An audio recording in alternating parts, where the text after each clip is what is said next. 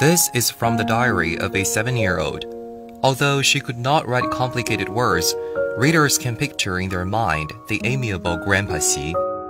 Grandpa Xi refers to Chinese President Xi Jinping. He has always expressed care for the healthy growth of children. On the playground, in the classroom, during extracurricular activities, he has had many heartwarming moments with them. Xi watches ice hockey training by teenagers in the Wukesong Sports Center, Beijing in 2017.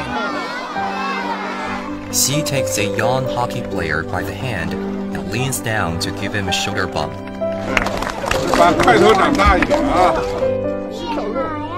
2019, Xi comes across a child during an inspection tour in Shanghai. He holds him up in his arms with a grin and asks how old he is.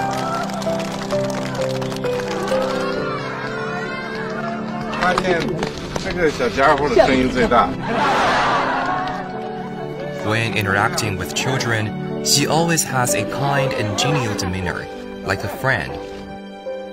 Xi regards health as the most important indicator of a happy life. He has always shown concern for children's wellness. 把他们教好、管好，这个任务还是很重要。我看首先还是安全，安全第一。现在孩子普遍眼镜化，这个是我的隐忧。文明其精神，野蛮其体魄，我说的这个野蛮其体魄，讲的真健体。The buttons of life should be fastened well from the very beginning.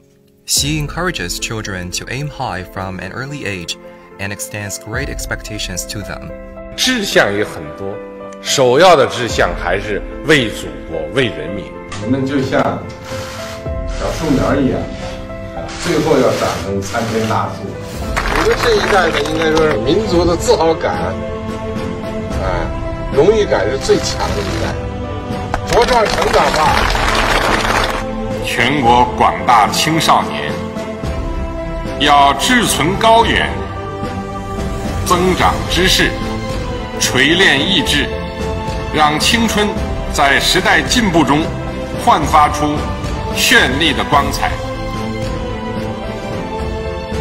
美好的生活属于你们，美丽的中国梦也属于你们。